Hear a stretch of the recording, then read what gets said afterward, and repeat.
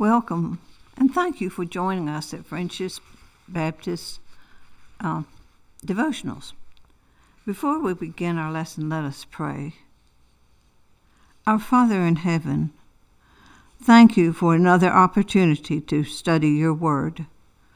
We ask that you open our ears and our minds and our hearts to hear, to receive, and learn these scriptures about the preeminent position of our Lord Jesus Christ. In his holy name we pray. Amen. Today we're going to focus on the preeminence of Christ. Preeminence means superior, surpassing all others. Christ is supreme in rank over all creation.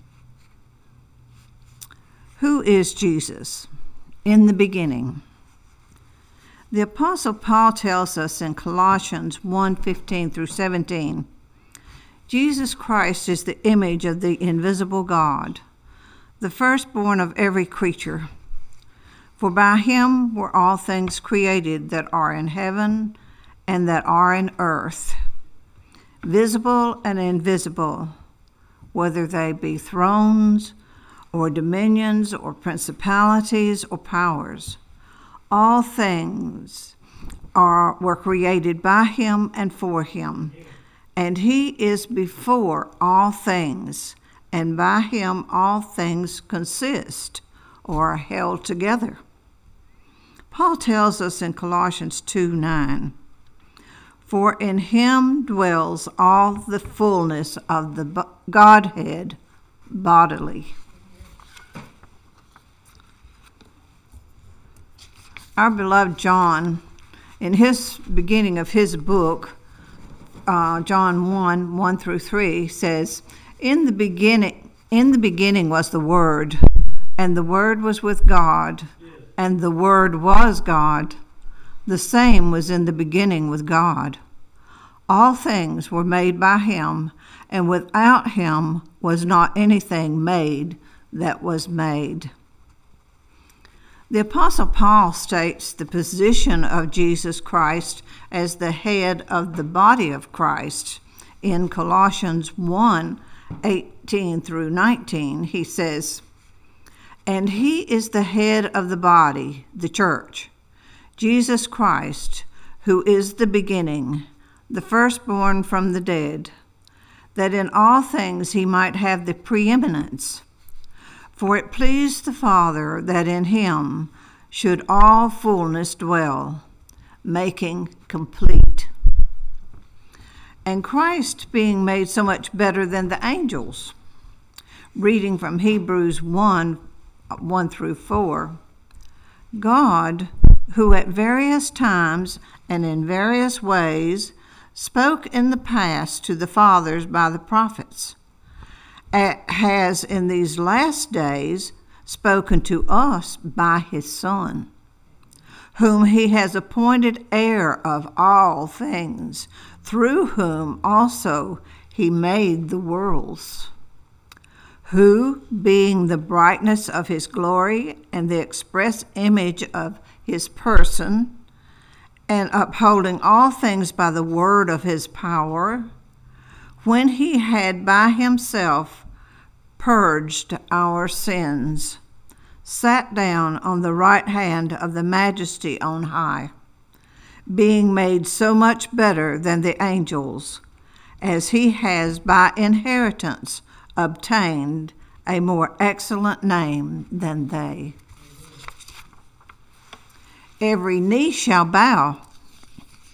Philippians 2:8 through 11. And found in fashion as a man, he humbled himself and became obedient unto death, even the death of the cross, that at the name of Jesus every knee should bow, of things in heaven and things in earth and things under the earth, and that every tongue should confess that Jesus Christ is Lord, to the glory of God the Father. He sat down on the right hand of God. Hebrews 12:2, looking unto Jesus, the author and finisher of our faith, who for the joy that was set before him endured the cross, despising the shame, and is set down at the right hand of the throne of God. When did he sit down? This prophecy was fulfilled at the ascension.